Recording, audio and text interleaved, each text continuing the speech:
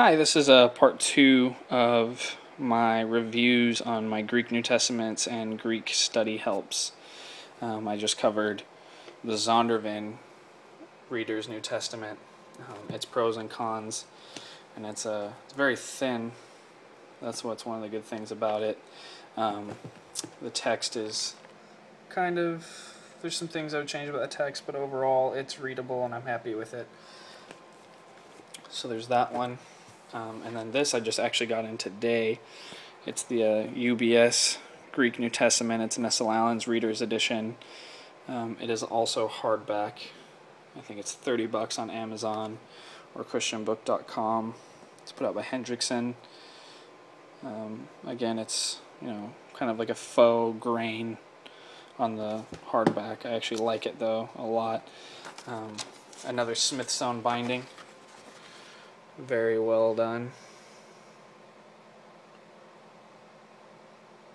Nicely Smithsonian. Haven't really. It's much thicker paper than you're getting on either of these two. These pages are very thin. This is like I don't even know what to compare it to. Maybe a ESV thin line by Crossway, and this is. I don't even know what to compare it to. I feel like it's going to rip right away. I'm afraid to turn the pages too quick, so... anyway, that one's really thin. This one's thinner, still fine, and this one's nice, thick paper. This is showing way more bleed through and show through of the words on the next page than actually is seen with the naked eye. Again, you've got your table of contents, your preface, which I haven't read through. I'm sure it's interesting. Introduction, abbreviation, and then it gets right into the text. Let's open up into a place that's going to have a lot of notes. Let me see where this thing shines. The difference between these two is really going to be seen in this area. So the text on this, I think, is much crisper, much bigger, much darker, and then this text. So you can really see the difference in text there. Again, these are gilt edges. On the UBS readers, it's just plain white edges, unless you get the Crossway has a calfskin and a I think just regular genuine leather bindings. But again, another place where this is going to shine is, so you know what IPAN means. It's, you see IPAN and then 12, and you can come right down here and immediately, boom, 12 sticks out. So much easier to find things, whereas on 42 I have to find it 42. I mean, this is doable. There's nothing wrong with this. It's just preference. I still read out of this one, and probably going to read out of this one a lot too, just because they're two different texts. This is the Nessel Allen's underlying the ESV, and a few other Bibles. This just underlines the NASB or the NIV and the TNIV. So I really like this text a lot better. I like the helps on the bottom a lot better, and the text is straighter, whereas in this one's more italicized. I guess in the first one it was so italicized that you really couldn't even read it, whereas this one is great. I'm really excited to get into this one. We go on the back. They have a much bigger dictionary. So a dictionary of words that occur more than 30 times in the New Testament. That's what this one also has, but very short, as I showed you in the previous video. This one has a much bigger dictionary, just alphabetical, alpha.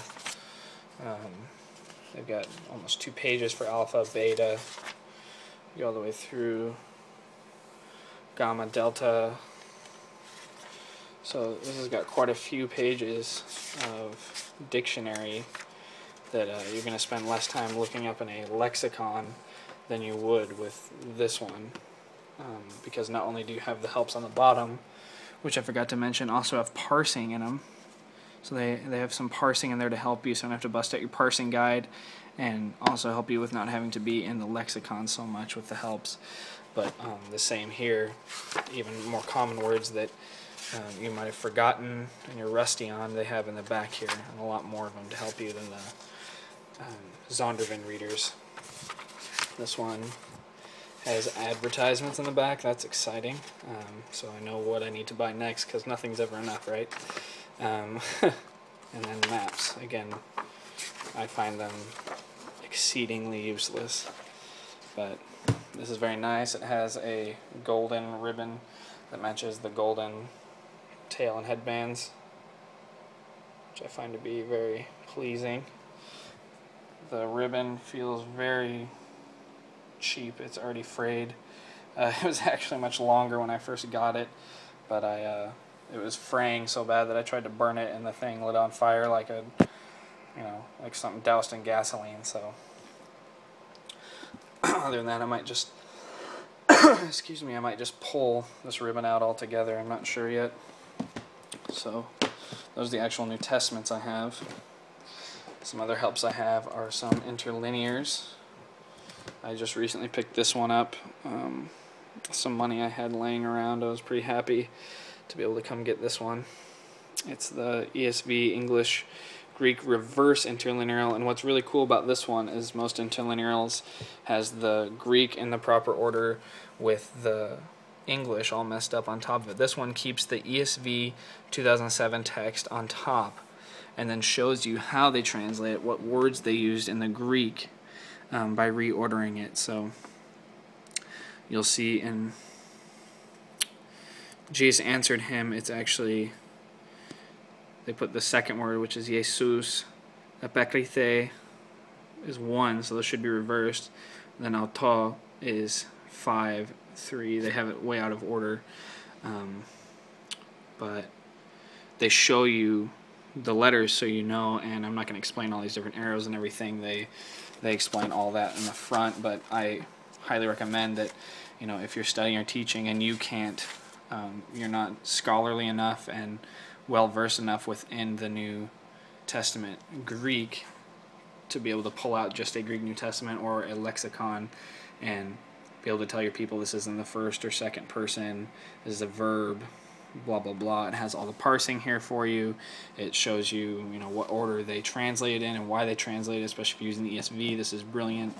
It gives you the Strong's number on the bottom, so you could look it up, the actual root word in your Strong's dictionary or lexicon that follows the Strong's.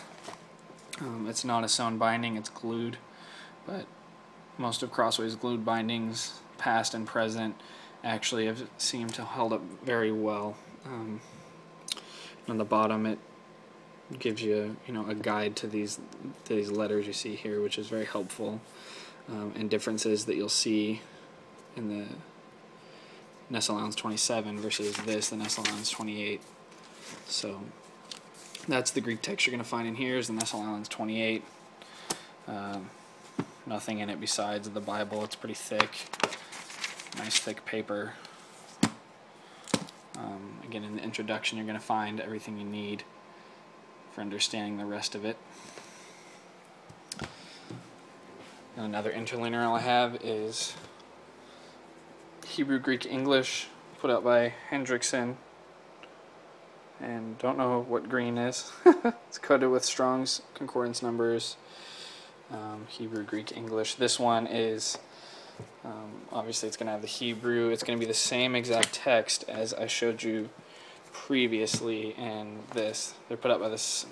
This is the same text that the Trinitarian Bible Society uses here and here. So it's going to be the same text, which is the Textus Receptus.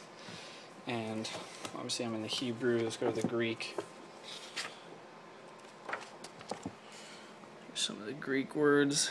Again, they're in the same font and everything as the Trinitarian Bible Society. They have the Strong's letters and the literal the little readings in English underneath, which is confusing to read, and then their own translation put into English syntax on the side. I don't know how helpful you'll find those.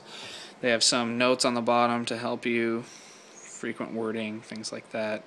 I haven't really gotten into it that much for those reasons. I mostly just use it to when preparing a Bible study or studying my Bible for my own devotional purposes. Flip it open and go, okay, the first, what is that word? Protes. I have no idea why the ending's that way. That's what I used to think. I'm trying to learn that. Look it up in the Strongs and try to make sure I'm using the word correctly. So there's that interlinear. And I have some helps in the back, like differences between the Nestle Allens and Textus Receptus. This is actually pretty interesting. They'll go through and show you, what the Textus Receptus, this text has rendered it, and what the Nestle Allens rendered it, and why they're different. Kind of helps you.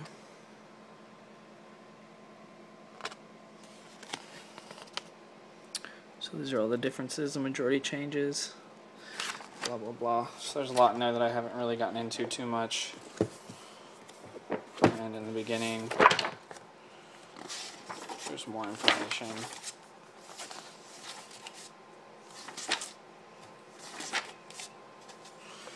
They've got how to pronounce. This is actually where I started learning Greek on my own, just because I wanted to sound out the letters and stuff, and it gave me literally how to sound them out phonetically. And so I would go in and absolutely destroy words by trying to pronounce them phonetically with no accents or tenses. And it wasn't pretty, but that's where my journey started. I'm trying to learn Greek on my own, and now I've found lots of helps, and I'm trying to, probably next semester, I'm currently enrolled in Moody Bible Institute. I'm probably going to take Greek online, but I don't know how well that's going to go online as opposed to in a class. I'll give you some information on translations, blah, blah, blah. Nothing too interesting or useful for me anyway, my personal opinion. And I'm going to go ahead and end this one and make a part 3 for some of my helps that I have. God bless.